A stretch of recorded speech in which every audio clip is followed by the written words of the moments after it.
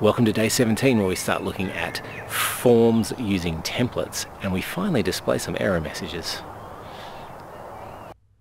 Welcome back. It's time to have a deep dive into forms. Now, Angular supports, well, at least two ways of dealing with forms. One is called template driven, which is what we're going to be looking at today, where most of the work is done in markup.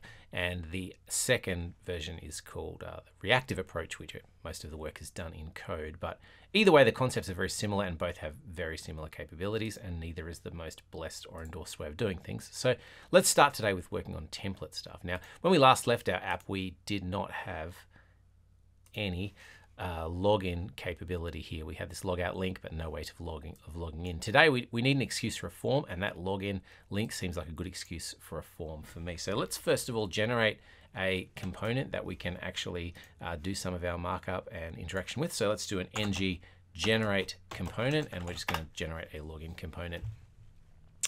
So let's create our login component, and let's have a look.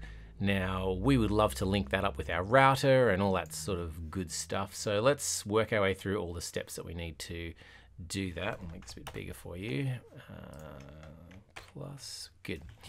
First of all, let's add it to our list of declarations in our module. So we're going to our app module, and we want to now add in our login component. And we'll, of course, want to actually add it up here as well. So we'll grab maybe above our menu component makes more sense. So let's add up there our login component, which we said will be automatically created in login. So we've got a login component. We've added it to our module. We have some directives and stuff that we've incorporated here. We'll now want to actually put this somewhere in our route. So let's go into our app routing TS. And again, maybe I could just pinch this import and whack it in our router.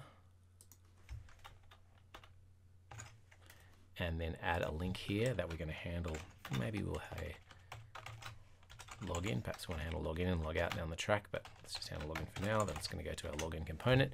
So we now have a route that's going to go all the way through to our login component. The last thing we'll need to do is just provide a link for it in our menu, right? So we'll need somewhere in here where we have a router link that actually points to it. So I'm just going to add that to our what is presently called logout, maybe change that to login, and we'll make this link to go to /login, and we should be good to go. If all of that works, we'll have a router that will take our login call and it takes us to our login works page. Okay, so we've got a login works page. What we need now is actually some markup. So I'm going to just copy and paste some semantic UI markup for a basic form. No magic here, just copy and paste off the website, and I'm going to whack it in our HTML and replace that login with something that has a real form vibe to it.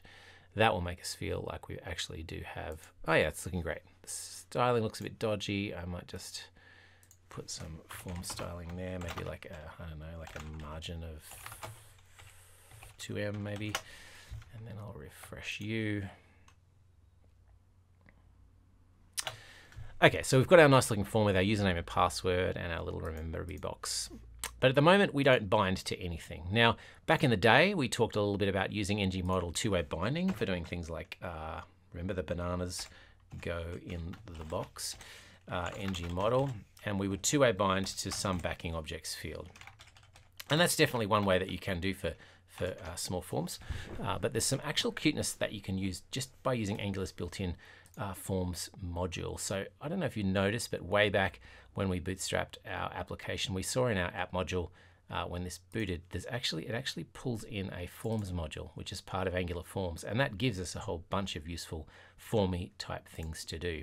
And I'm going to show you one of those right now. The first one I want to show you is you can now, when you have a form, any kind of HTML form that Angular sparks, it will attach to it an ngForm object. Now that ngForm object gives you a backing model for these fields. Now this isn't your backing model like your domain model that you might use for tweets or whatnot. This is actually just a forms-based backing model that it will do dirty checking on and validity checking on and all that kind of goodness that's like a forms UI level concern. And you can grab access to that by just giving it a name. So I'm going to call it a local variable form. You can call it what you like. The backing object that it gives you is called ngForm. So I'm going to bind to that. Now, what it's looking for is any elements of your form that are marked as being part of the form model. So if you use this form of the directive, then suddenly this field becomes active in your form backing model. And in fact, you can see that by just doing a little hack with taking our form and its value and piping it through a JSON pipe, which just outputs as JSON. Now we've marked these two as being part of the backing model, and you'll see that they're now here as part of the backing model for the form. And if I was to type anything in here, they actually change. So we have a backing model now for this particular form. In fact, you notice we don't have one for Remember Me. That's because we didn't add this directive down here. So let's do that as well, because I want that as part of our model as well. Okay, so now we have all three of these, and we can actually gain access to these on submit. Now remember, there's nothing yet in our backing code. There's nothing here. This is just a form level concern that Angular is keeping that model for us as part of that module that looks after forms. If we want to grab it, we can actually have a look at it in on submit. We can take our JSON form here, and we can just console.log it. And now we just need a way of hooking that up to a component, and there is actually a submit event that you can catch. And we're going to take that to submit, and we're going to pass it our form.value. So what we have now is we have a backing class that's going to take our submission, so username and password, and then we are going to remember me, and now I'll get that as true, and I can submit that. In the back end, you see, I've now got all of those objects. So I could do any kind of binding I wanted to in my backing code here. If I wanted to shovel that into a various domain object or whatever I wanted to do, then that's all well and good. There's one other aspect though of the markup engine here, of the features that you were given here, that I really wanted to demonstrate, and that was really around things you can do with validation. So because this is a Angular concern, this form model, it's also keeping track of a few states of these form elements. And we can use those to our advantage.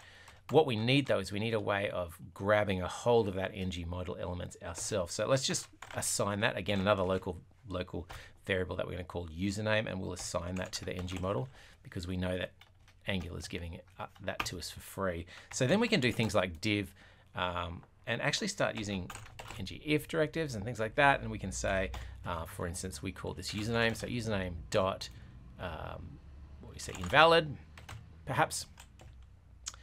And so if it's invalid, then we can maybe do an error message. So let's do that. Let's make it UI error message, which is one of those built-in semantic UI classes. And then we'll put in username is required p and /div. And so then we have, here we go, an ngIf directive. If this username that we've bound here is invalid, as Angular has determined it, then we're going to output this div. So I think what we said is that this is a required element. So we'll get that as soon as the form refreshes, username is required, which is not really what we want. We only really want it once the form is dirty, once they've actually done something here. So what I'm going to do is I'm going to actually add that as a constraint, because that's something it gives you as well.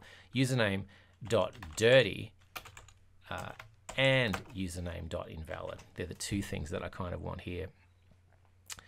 So in that case, when the form sparks the very first time, there's really nothing invalid. When you start typing, again, nothing invalid. But when it empties out, we can say it's a required field. So that's a bit of an idea of the sorts of things that you can do with just this model-based markup, this template approach to forms. We can replace a lot of this ngModel and validation stuff in code in the back end, and we'll be doing that in tomorrow's episode.